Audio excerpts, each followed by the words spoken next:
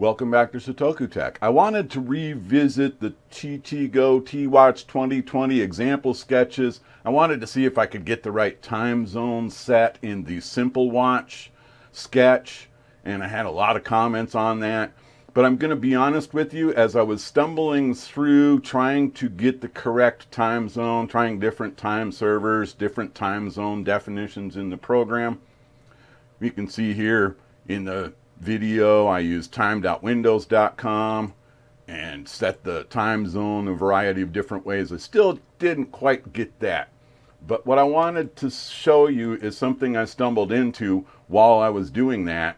You go to the GitHub site for TTGO T-Watch, scroll to the bottom, and there's some brand new stuff there, and we're going to dive into that. Supposedly, there's a brand new factory firmware installed, and it looks like the watch should ship with all this functionality soon. So we go to that GitHub site, and this says you need PlatformIO. So, you know, we've already talked about the Arduino IDE for T-Watch 2020, and we've installed PictoBlocks, and I made Blink run in PictoBlocks. And so now here's a whole new programming interface, this PlatformIO. So you need VS Code installed, so we're going to start with that. Yeah, Visual Studio Code. Let's go to download. Boom. Make it happen. I know you're on the edge of your seat watching me perform these tech stunts, right? Yeah, I've come to realize that this channel's kind of like video game playthroughs, except we're playing with tech and not video games. I'm just clicking through the defaults here. Appreciate everybody subscribing, liking, sharing, and watching and all that. And thanks for the comments. Okay, so we're going to launch Visual Studio Code. Go ahead and maximize it out. Now, the first thing you want to do is add the PlatformIO extension. You can see there's a variety of different programming language extensions. We're going to hit install. Okay. All right, so you see down here, you're going to see a variety of notifications go by. Yeah, there we go. It's just waiting for something to happen. This does take a little bit of time because in the background, it's doing a lot of downloading stuff in the background. The difficulty also is there's not like a progress indicator here. I don't know what it's talking about here. That's interesting. Well, let's see. Let's show issues. So this is my second installation. I wanted to see if I could make it more smooth than the first time, but it's reading some file that's on my OneDrive. I want to code to open external websites. I'm just going to cancel. Okay, so we're just going to wait it out here. I don't know what's going to happen with all that errors from the first installation. We'll have to see how this goes. Just wanted to try to get it done clean this time.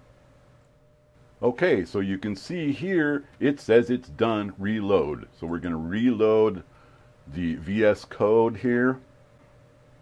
This is the PlatformIO icon. It's the extension that's been added to our interface here.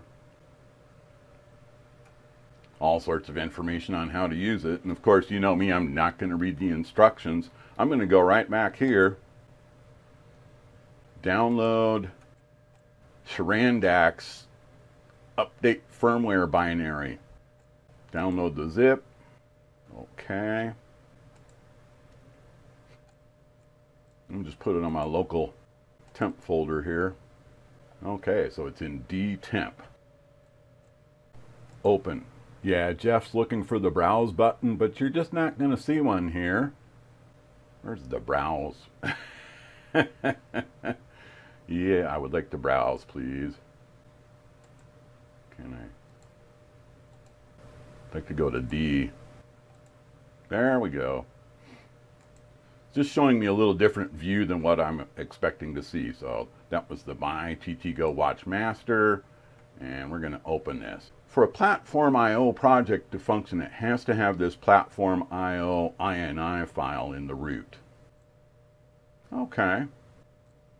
So now we've opened it. I'm just going to click on PlatformIO INI, and let's just perform a build here. This could take some time. I've only done this once before, so it's like I'm doing it for the first time again. So again, this terminal gives you feedback of what's happening. You can see here the various parameters.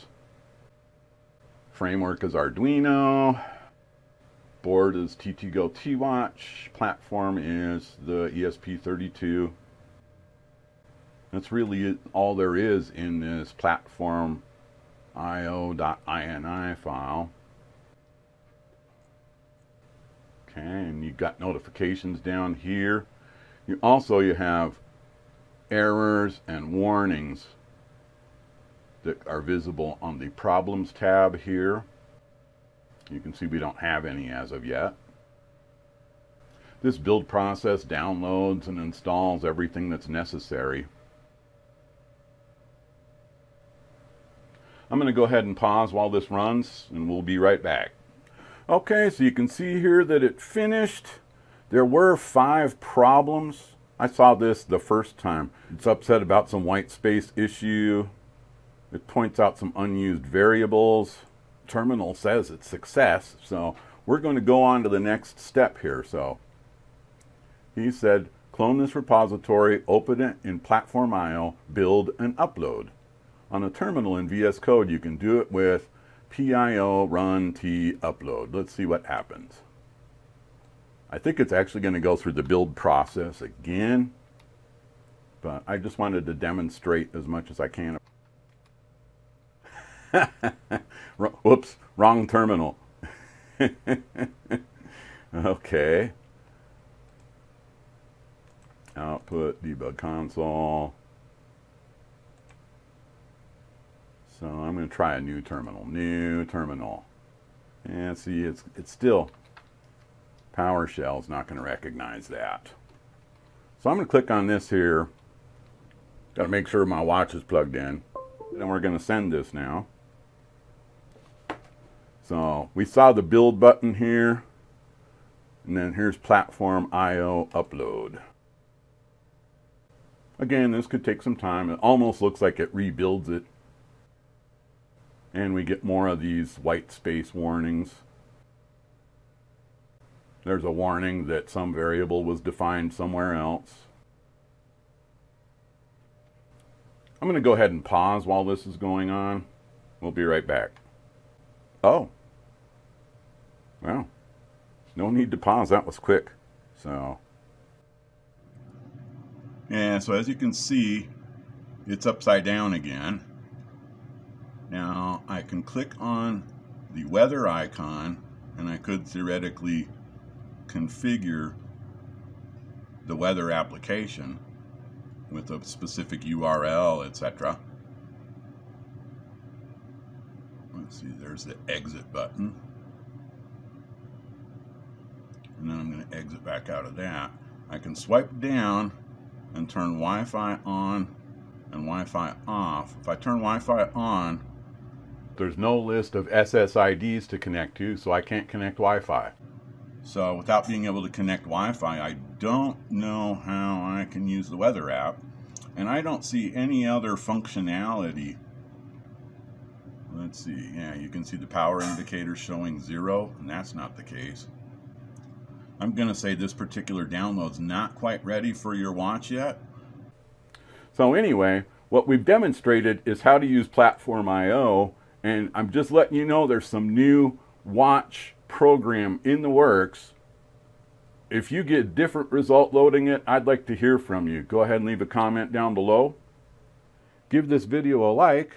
Click down below for the links in the description. Click up here to subscribe. And click over here to check out the TTGO playlist. Thank you very much.